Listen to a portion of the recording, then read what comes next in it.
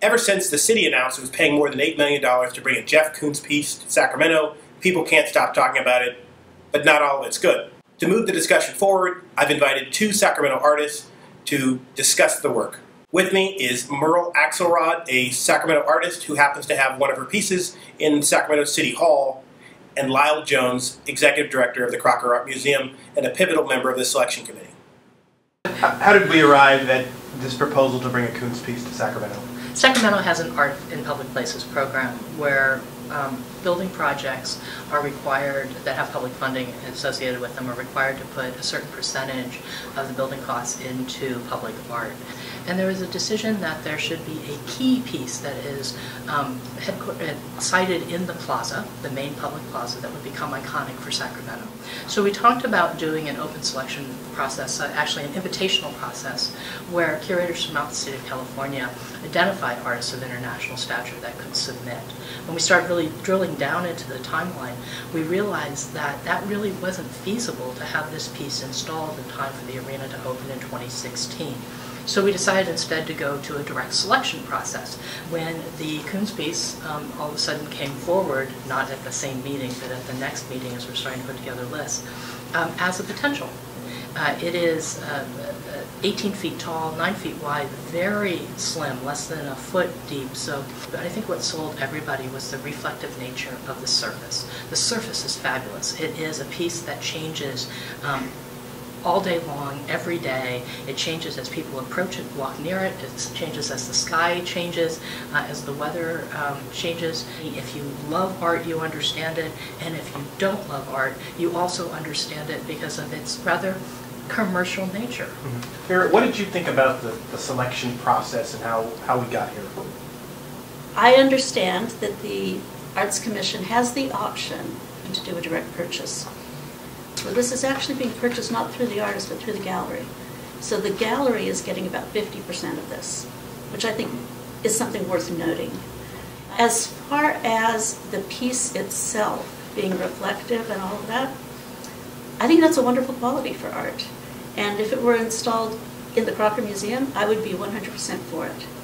But I question whether this is a good investment for the city of Sacramento, because if exposed to the elements and not properly maintained, or if it's touched by too many people, it will lose its luster, it will have a matte finish, it will decompose. There's $1.5 million of money that is specifically earmarked to artists in the Sacramento region that's going into the arena. That's, as I understand it, the most significant pot of money specifically for artists of this region ever in the history of the SMAC program.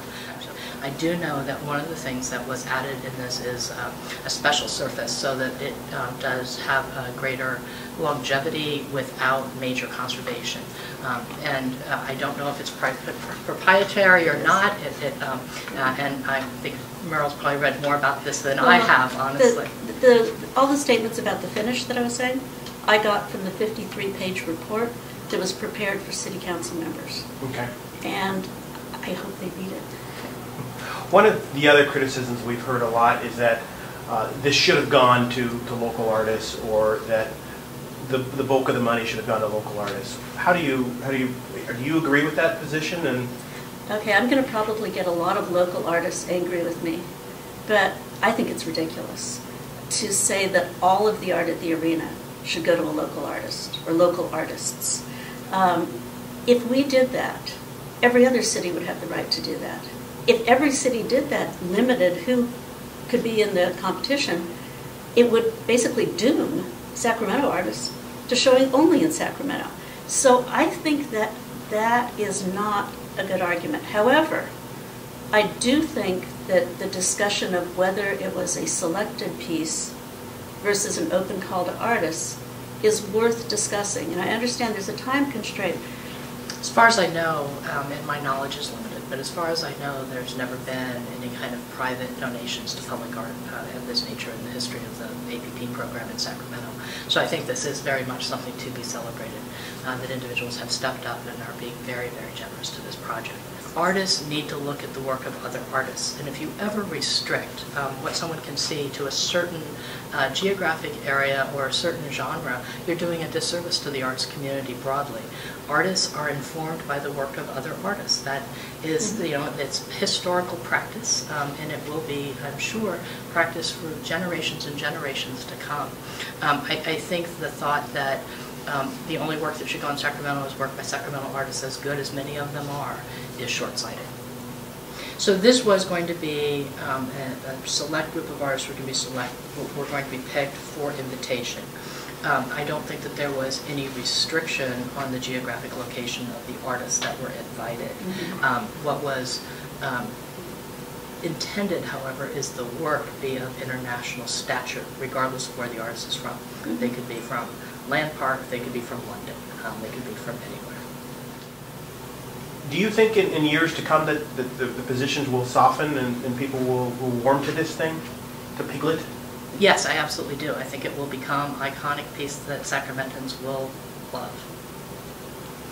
I know people oppose the Indo Arch, and now it's part of the fabric of the city. I mean, the Indo Arch is an entryway, and it forms an entryway. This particular piece, I don't mean to say this, there's a term, plop art. It doesn't mean that it's bad. It means that you take this art and plop it down, rather than developing it for that space. And I think that's where this piece, whether you like it or not, really falls short, because I don't think it has anything to do with that space or with the use of the space. And to put something there that people are not allowed to touch or get too close to, I question it as an investment for the city. Okay. So bringing up the issue of price, I know a lot of people are complaining it's $8 million. Think of what you could get for $8 million. I don't like the idea of putting value on a piece of art because of what other people have paid for it.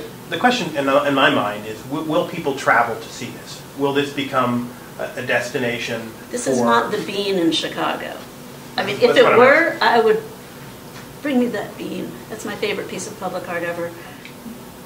Generally, the price of a work has very little to do with the value of the work. It has to do with the market in which the work is traded. And I guess my point is, I would like art in our city to be purchased, commissioned, because it's really good art. Not because it's made by an artist who has one of the best marketing machines on the planet. I think the work is fabulous. I think that it's if you want work that is a product of the society in which it is produced, which is generally what work does reflect that society, I think this piece does that well. I think it is a piece that will stand the test of time. I do believe that one of the things that public art is meant to do is get people to converse, and I think if nothing else, this piece has already shown its success in getting people to have dialogues and also just general discourse. Jeff Koons has been sued 4 times for copyright in the past. He's lost 3 times. And my understanding, and I could be wrong, so I would like the city's legal staff to look at this, is that Jeff Koons is indemnified for any repercussions if he loses a lawsuit for using Piglet. And my question is, does that mean the city is liable? The source material that inspired this particular piece is a colored book image of Piglet. This piece is not that image. It's open to interpretation. We will leave it there. Thank you so much. Okay.